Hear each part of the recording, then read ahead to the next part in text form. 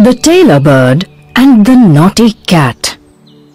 Once upon a time, a tailor bird decided to build her nest in the kitchen garden of a household. She selected a brinjal plant for her home and beautifully stitched 2 leaves together with her beak, creating her nest. It is in this nest that she laid her eggs sometime later. After a few days, the eggs hatched and 3 tiny chicks emerged. They were so young, they could not open their eyes. They could not even fly. They could only call out in a shrill voice.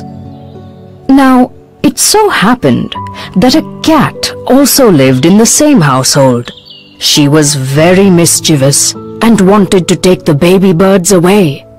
Every day, she would come to the tailor bird's nest and try to talk to her. At the same time, she would keep looking for an opportunity to take the chicks. In a sing-song voice, she would say, "Oh, my dear tailor bird, how do you do?" The clever bird would bow respectfully and reply, "Oh, my dear Maharani, I bow to you." And the cat would leave, proud and happy to be called a queen, the chicks forgotten. Time passed, and the chicks grew. They could now see clearly and had strong wings. One day, their mother asked them, "My children, do you think you will be able to fly now?" "Of course, mother," they replied. "Then fly to the highest branch of that palm tree," she said. Her children immediately took flight and settled on the highest branch of the nearby palm tree. At long last, she smiled to herself and said, "Let the naughty cat come to me now. I will give her her dues."